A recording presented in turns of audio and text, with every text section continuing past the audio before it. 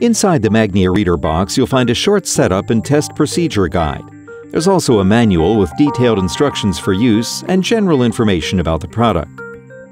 Full contents include the Magnia reader, power supply, test carrier, calibration keycard and 2 fixed calibration cartridges, capillary holder, and a USB computer and printer connection cable. On the back of the instrument, you'll find the keycard slot, serial port, USB port, and power connection. On the top of the Magnia reader, the operating panel, display, and a charging indicator light are located. Before using the reader after storage or transportation, its battery must be connected and recharged. Unscrew the battery hatch, connect the battery, and lastly the power supply. Remove the piece of cardboard protecting the swing board for the test carrier. Save this for later storage or transportation of the Magnia reader. To smoothly insert the carrier, let the end rest on the edge of the port. The carrier will be at a slight angle.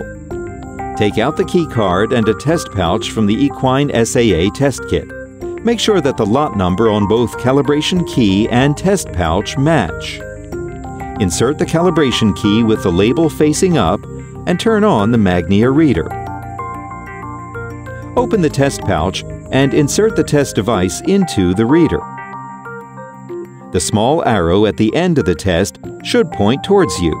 The sample well marked with S should remain outside the reader. Use the capillary holder for capillary handling. Collect the serum or plasma using the 3 microliter glass capillary. Make sure it's completely full and that there are no bubbles inside the capillary. Wipe off excess fluid on the outside of the capillary using tissue paper. Place the capillary into a sample dilution buffer vial and mix by flipping the tube at least 30 times.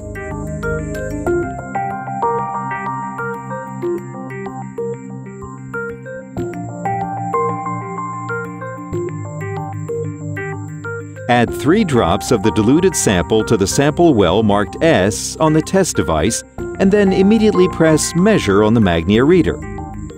The instrument will incubate the test for 5 minutes before measuring and calculating the outcome. Write down the result. Remove the test strip and check the control line visually. A pink control line in the window area next to the letter C should be visible. If there is no control line, the test result is invalid and should be discarded. Thank you for using Magnia Reader. If you have any questions, please contact us. We will gladly assist you.